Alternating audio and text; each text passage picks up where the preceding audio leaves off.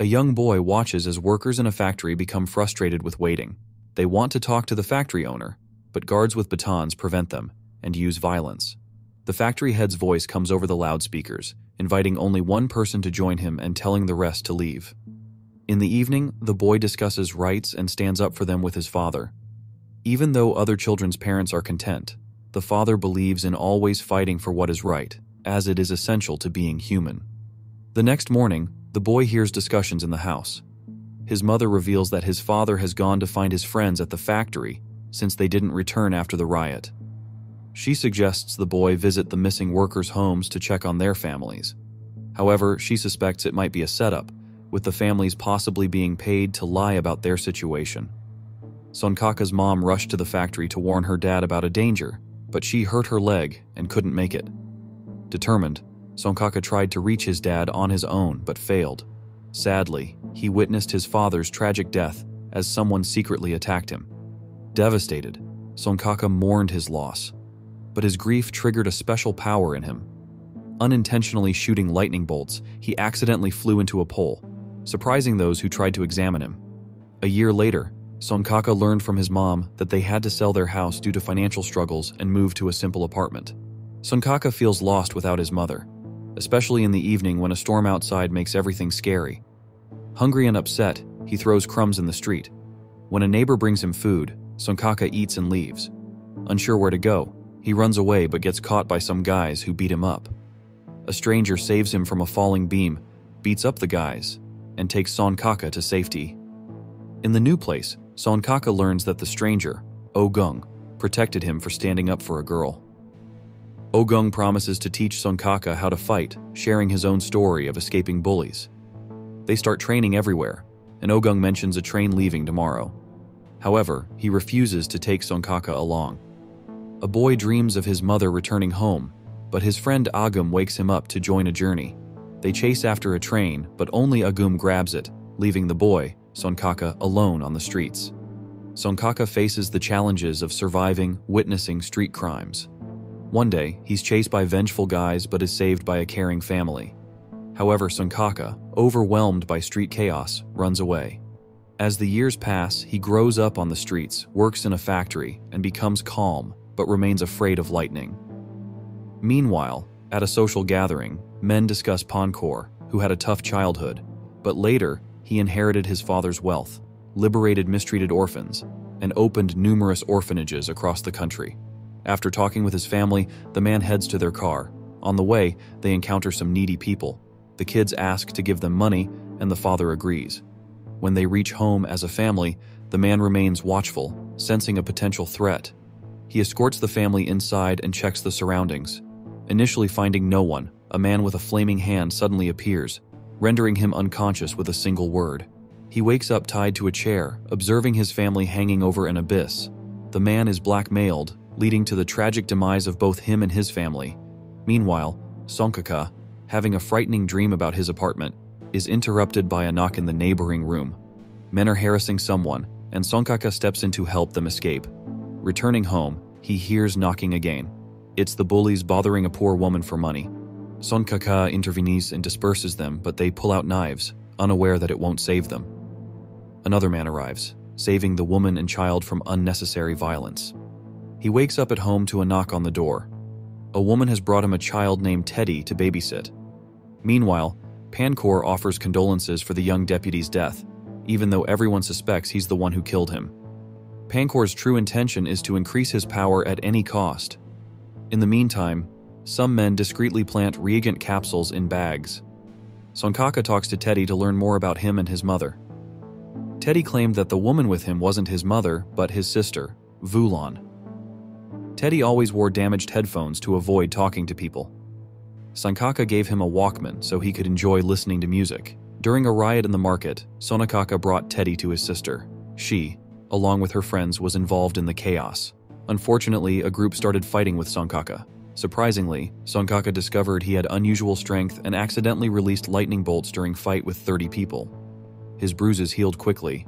Later, rebels asked Sonkaka to defend the market, but he refused, insisting he wasn't a superhero. Upon going outside, Sonkaka found the market burned down. Vulan explained it was related to the legislator, Pankor's friend. Feeling helpless, Sonkaka wondered who could help them. In the evening, amidst thunder and lightning, Sonkaka went outside and was struck by lightning again. When hit by Vulan, he seemed unfazed by the pain.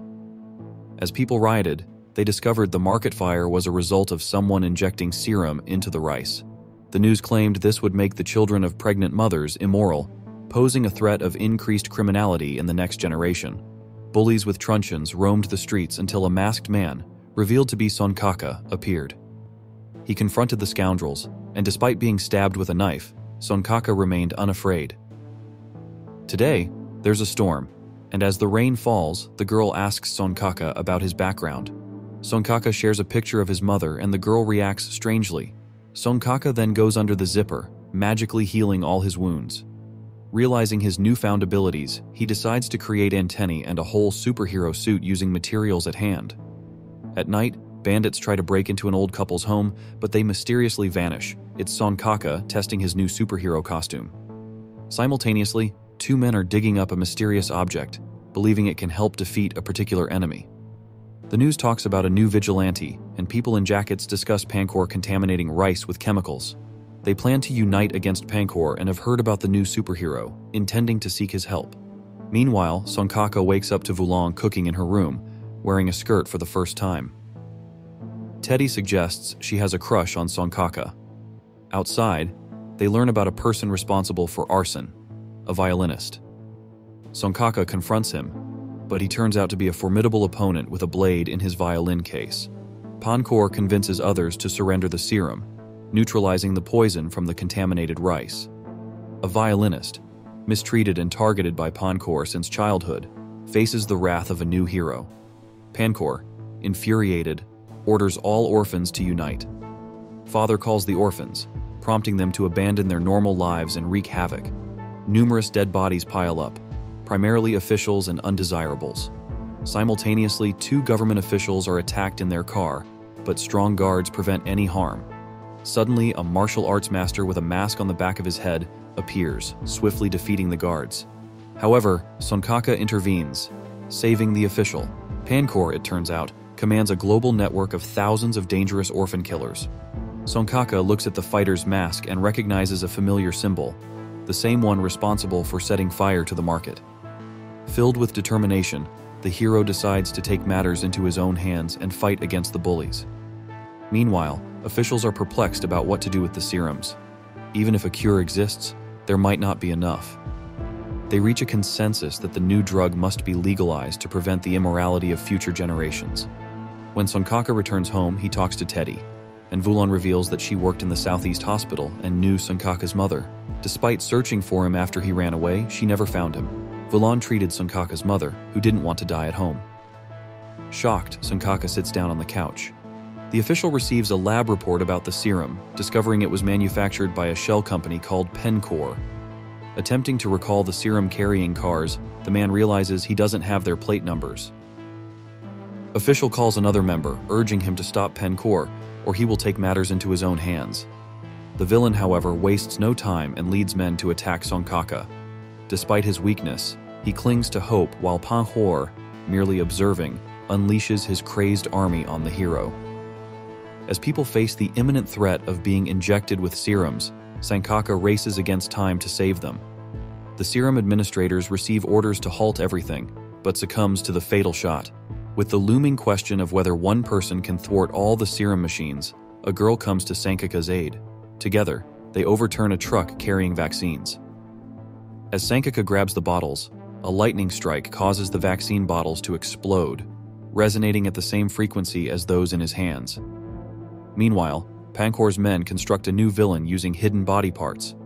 Bandits spread the word of a new hero named Gundala, who is unaware of his identity. The newly created villain commands an army, preparing for an impending great war. And Sonkaka, reaching the rooftop, witnesses Pancor's men attacking his friend. Suddenly, a bolt of lightning strikes the hero, putting a stop to the criminals.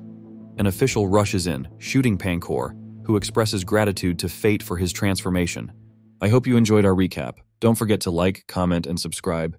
See you in the next recap.